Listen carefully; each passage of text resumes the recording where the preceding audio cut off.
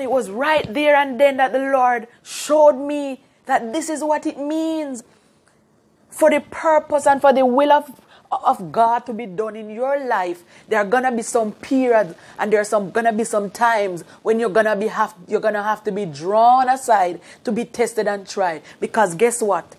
All the things that you're gonna learn to go to the next level is not taught on the mountaintop. It's not on the mountaintop you learn. You learn how to pray. I have learned that it's not on the mountaintop that you learn to fast. It's not on the mountaintop. When you're on the mountaintop, you're bubbly and everything is, you're just feeling all the power and all the anointing and the blood of Jesus and the oh and the ho and the ho and the ho and the ho. But it's in the valley when you can't even talk, God Almighty. It's in the valley when there's nobody there. All the persons who used to be your friends have gone. That's when you're going to learn, God Almighty. That's when I learned that even God, one morning the Holy Ghost, the Lord wake me up. And that was when I learned that even God, he had 12 disciples. Jesus, he had 12 disciples. But he had 3 of them that he placed in his inner circle, Peter, James, and John, when the damsel was sick and they sent for Jesus. Glory be to God.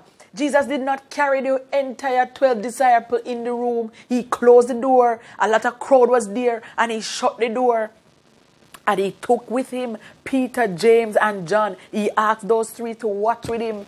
Glory be to God. So in your season of breakthrough and miracles, you used to have a whole lot of people who used to call you and flock you and whatever. But God is taking you to another level, God Almighty. And when he's taking you to that level and the purpose for your life is going to be fulfilled. Glory be to God. He's going to shed those persons. Glory be to God. Because their minds may not have been transformed.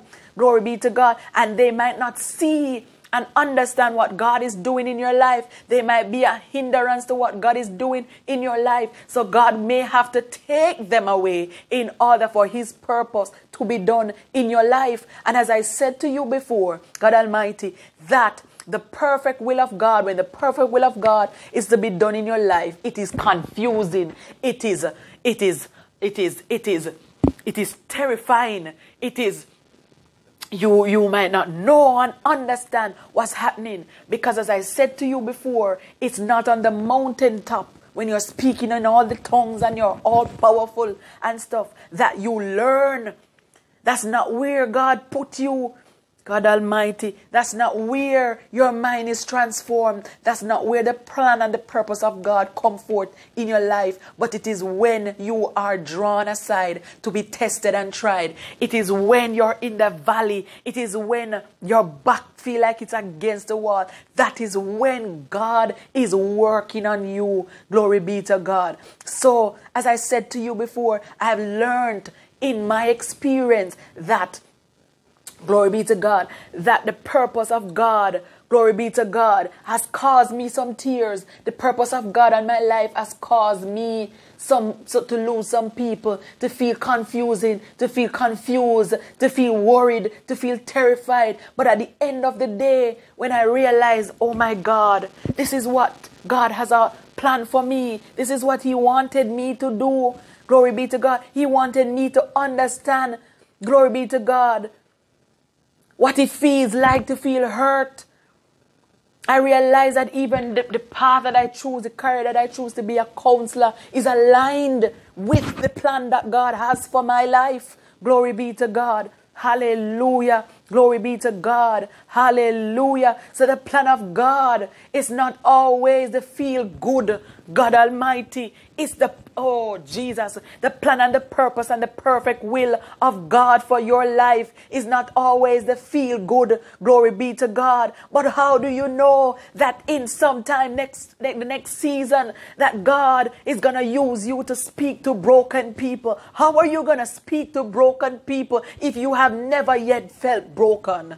Lord Jesus, I feel the power of God, Lord God Almighty, all over my body right now. Hallelujah.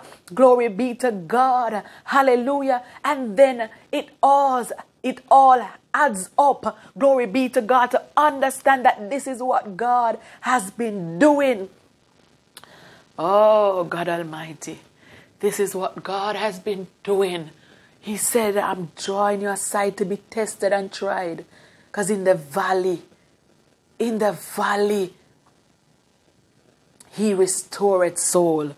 Glory be to God. So we want to walk in the perfect will of God and not the permissive will of God. Because we see here in the scriptures, He said that the Israelites, they wandered in the desert for 40 years because they sinned and angered God, who disciplined them for it. Glory be to God. They weren't following His permissive will for their lives.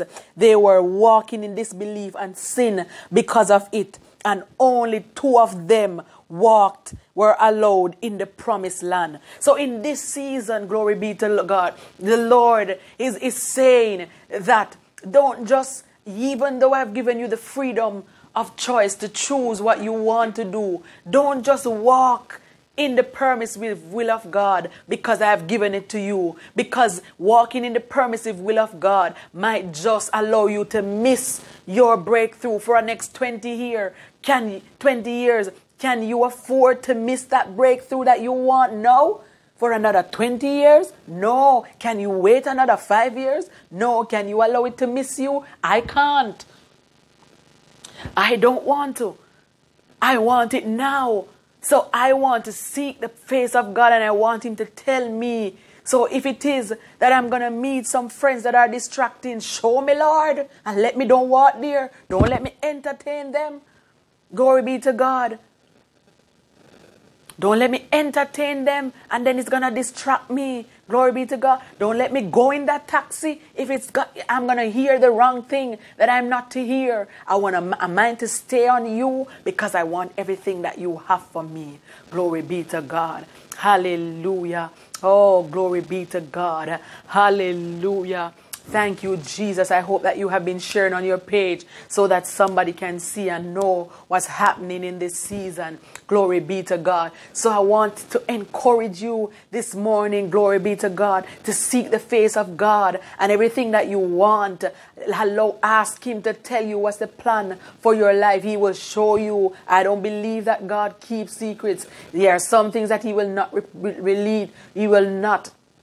He might not tell you because He says that years have not year, neither have it entered the man of heart, the things that He has planned for you. But His words tells us too that His ears, they are not, His hands are not short, neither their ears deaf to hear you. So whatever you want, whatever it is that you need to know the perfect will for your life.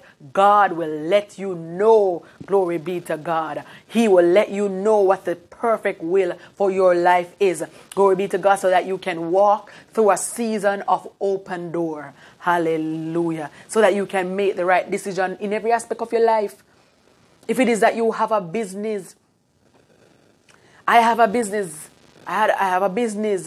and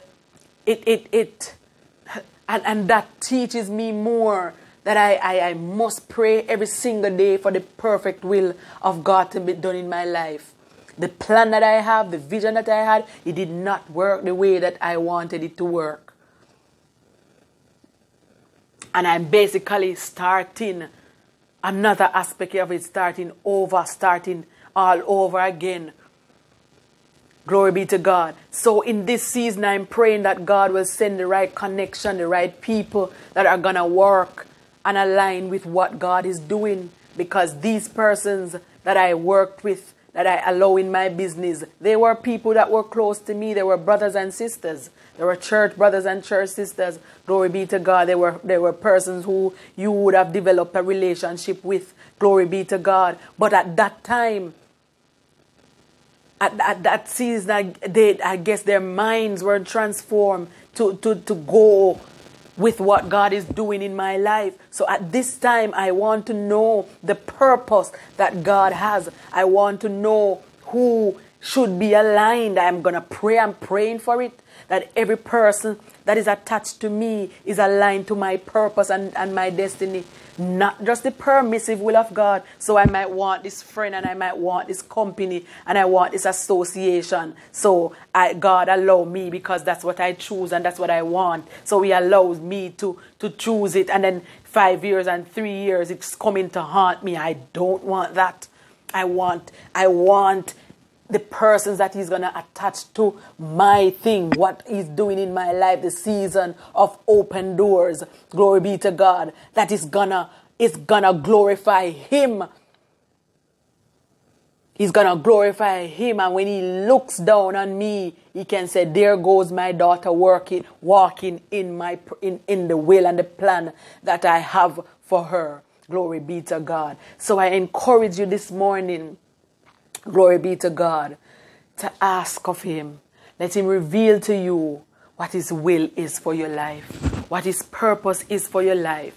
So what is the purpose for your future? What is the plan for your future so that you can walk in it? Amen. Glory be to God.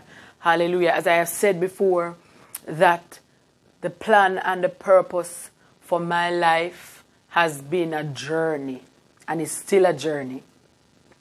But more so now, I have gotten to the place to understand that God has a plan for me, a purpose for my life, and that I am able to know what that plan is and that purpose is.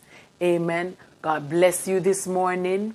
Amen. Let us pray. Heavenly Father, we thank you for your love. We thank you for your grace and your mercies that has kept us. God, we thank you for the peace that passeth all understanding. Lord Jesus, we thank you, God, because it's a season of open doors.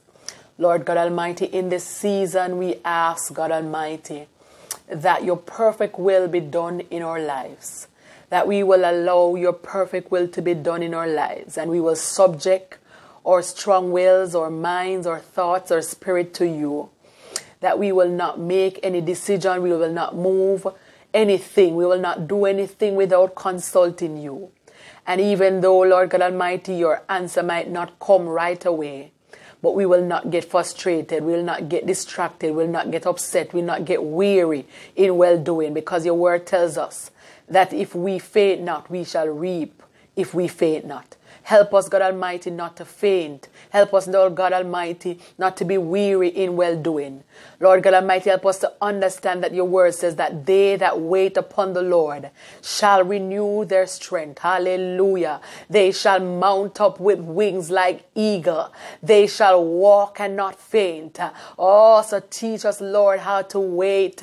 Lord God Almighty, help us, God, to walk in the gift of discernment so that we can discern the spirits, that we can discern the environments that is not for us, so that we can discern the friendship and the companies that are not for us, so that we can walk in the perfect will of God. Lord Jesus, help us, God Almighty, to choose you again and again, to walk with you. Lord God Almighty, help us that our minds will be transformed by the renewing of our minds, so that we will not see you from the narrow scope, that we will not think of you narrow-mindedly, but God Almighty, that our minds will be open and that we'll understand that you're an all-powerful, all-knowing God, and that nothing is impossible with you, because you are a God that specializes in in things that seems impossible. And when the devil said no, you will say yes.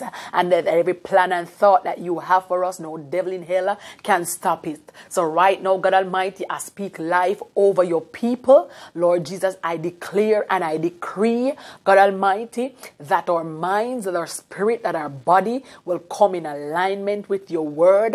God Almighty, because your word says, seek ye first the kingdom of God and your righteousness, and all these things shall be added unto you. Everything that we want, God Almighty, wants our ways please you. Your word says that nothing good with you withhold from us. God Almighty, I declare, Lord Jesus, that breakthrough